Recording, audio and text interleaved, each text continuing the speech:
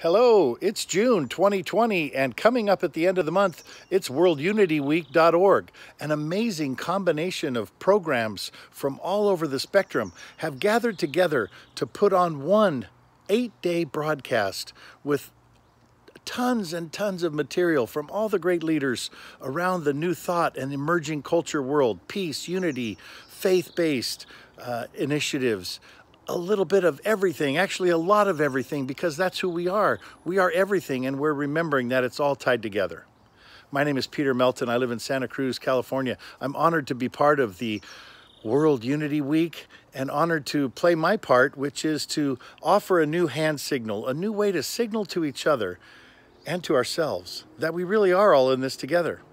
And the pandemic we find ourselves in is reminding us in new and powerful ways that everything we do affects others, and everything others do affects us. It's like the Golden Rule, or what I now call the Golden Rule 2.0. Do unto others as you would have others do unto you, because they are you. There is no other. It's this idea of other that has created so many of the challenges we have in our world. This idea that we're separate and that we can act independently in ways that don't affect each other and don't affect the planet and don't affect the future. So how could we remember? What would be the easiest way for us to remember that we're all in this together? And I went to look at the old two-finger peace sign. And you know, originally this started with Winston Churchill, V for victory. And of course, victory is no energy to create a peace movement around. And symbols are very important. So I thought, what could we do with this sign? And over the years, it's morphed a few times, and now it stands as the unity sign. And I offer it here for you.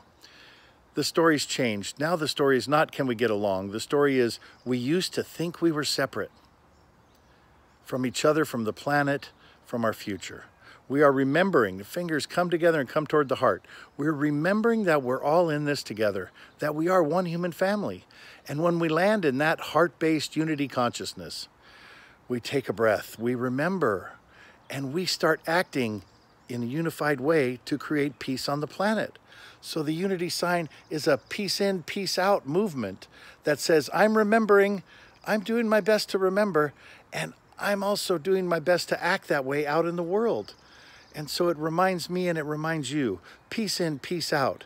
You and me, unity. We can do this. We can create a wave of unity around the planet and take this pandemic and emerge as a grander humanity from it. Thank you. There'll be so many different programs on World Unity Week to help you remember in all different ways. Please check out the website, register to be part of it. Come on in, it's open, and it's gonna be a beautiful, beautiful thing. Share with your friends.